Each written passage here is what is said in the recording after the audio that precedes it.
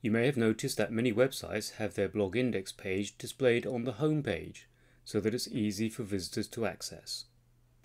You can do the same thing easily in EverWeb using the RSS Feed widget.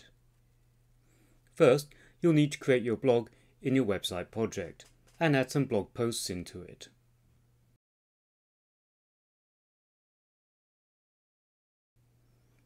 Once you have your blog set up, go to the website homepage. From the Widgets tab, drag and drop the RSS Feed widget onto your page. To create the extra space for the RSS Feed widget, hold down the Command and Shift keys whilst dragging the widget down the page. Using this method means that everything below the widget gets moved down in sync as you move the widget.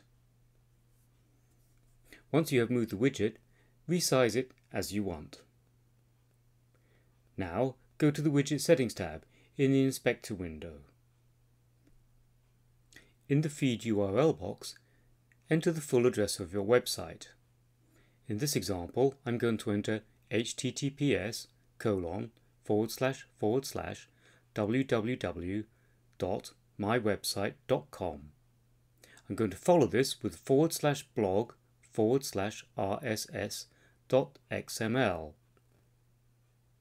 The /blog is the location of the folder that contains my blog in the web page list in EverWeb. RSS.XML is the file that contains the information about my blog index. When you've entered this information into the URL feed box, you may see the blog index if you've previously published the blog.